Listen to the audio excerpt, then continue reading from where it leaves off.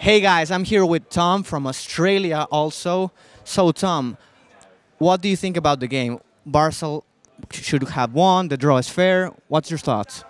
Yeah, it's like you always expect Barcelona to win, I guess, but no matter who they're going up against. But Roma did a good job of shutting down the play, so you kind of want them to probably take a point, but they did what they expected to do, so good on them.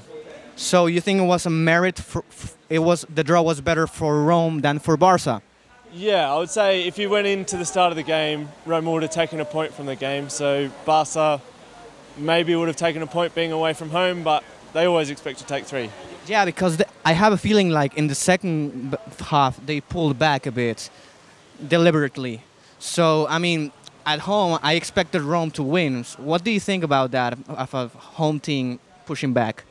Yeah, well, always, like, I saw once Roma scored the goal, they had quite a few behind the ball, which, whether it was just trying to consolidate getting the goal or whether they were trying to hold for the draw, you're not too sure. But I guess it comes back to originally they would probably take the draw, so you can't fault them for that.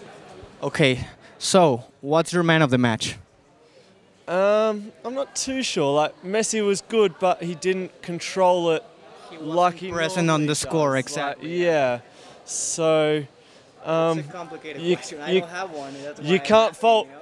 Florenti for scoring that goal. Like, he was quite good, and then all of a sudden he gets Roma back into the match. So Yeah, I agree with Florently, and I think you agree with me. Definitely not Ter Stegen. yeah, so like Roma absolutely take the draw, and Nainggolan was good defensively. Like, he ended up getting that card, which was, yeah, it was there. At first I didn't see it, but coming back you see the replay and he definitely collected him. So it's up to the ref to see that, and he did a good job. Well, thank you so much, Tom. Say hi to Australia. Cheers.